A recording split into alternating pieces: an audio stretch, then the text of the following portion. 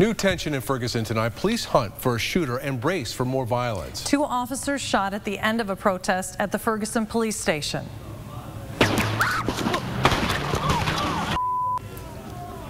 Those shots were fired around midnight. 1 officer shot through the shoulder, the other shot in the cheek. The bullet still lodged behind his ear. Neither of those officers were from Ferguson. Both have been released from the hospital. The shooting death of 18-year-old Michael Brown by Ferguson police officer last summer sparked weeks of protests. And many fear more violence is brewing tonight after the shootings early this morning. KMBC-9's Eli Rosenberg is live in Ferguson with what's going on right now. Eli.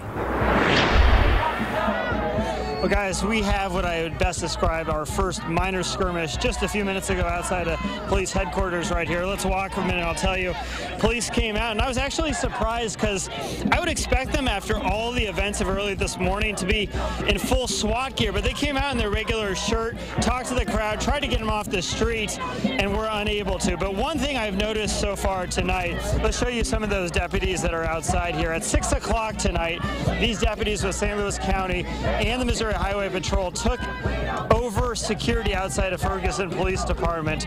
They've been trying to get these protesters out of the street.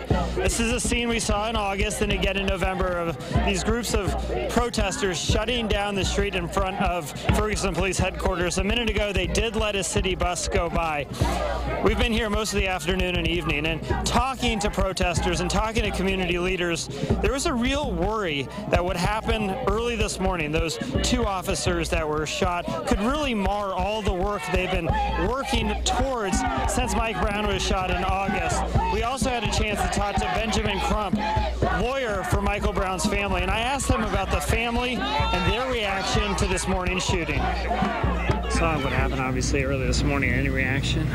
Well, they expressed their sympathy to the police officers and their families, and they condemned this heinous act of violence completely. This is not what any of us wanted. Don't shoot! Now back here live in Ferguson, you can see it's almost a festive atmosphere, a far cry from that video we saw from that amateur video of people ducking for cover early this morning after those shots were fired outside the police headquarters. It is peaceful and festive now, but as we saw last night, that can all change really quick. Eli, how has Ferguson changed all over the city from when you were there in November? Well, this scene is a similar one that we saw in November and August, and one of the most jarring things that we saw when we rolled into town, we showed you in November as that grand jury decision came in, we showed you those buildings burning live at the 10 o'clock news, and those buildings pretty much untouched. As we rolled through town, it was really eerie to see the built-out burnings standing much as they were when we left in November. It looks like very little work has been done to get those buildings torn down. It's really another painful reminder of all this city has gone through as the protests here continue. We're live in Ferguson. Eli Rosenberg, KMBC-9 News. Well, Missouri Congressman Emanuel Cleaver and William Lacey Clay are offering a $3,000 reward for information leading to an arrest in the ambush shooting of the police officers. Congressman Cleaver says tonight what happened in Ferguson last night was a terrible tragedy, and we cannot stand idly by as others transgress. Many across the country are condemning the new violence in Ferguson. The parents of Michael Brown called the shooting senseless. President Barack Obama also denounced the violence, saying his thoughts and prayers are with the officers, and strong words from Attorney General Eric Holder.